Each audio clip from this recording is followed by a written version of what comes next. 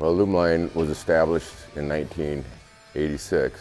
As a family, we moved to a farm and we needed a livestock trailer. And my dad happened to see a trailer, aluminum trailer on the road, one of the first ones ever made in aluminum. He ran the guy down and said, that makes sense.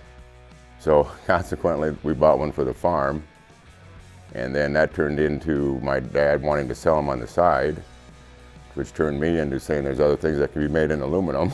And so, we've got a 45-year family history with aluminum.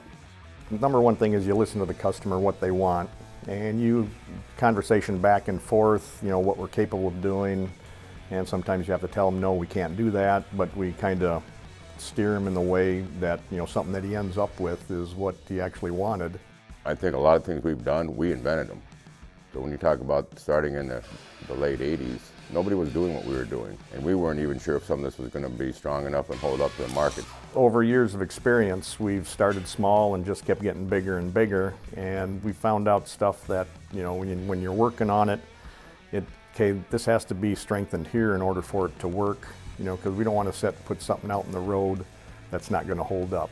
I think our employees all enjoy knowing that they built this for somebody. We're not a widget factory, we're not a production line factory. These are all craftsmen. So you're really buying artwork, that we're making in aluminum. So it becomes special for everybody.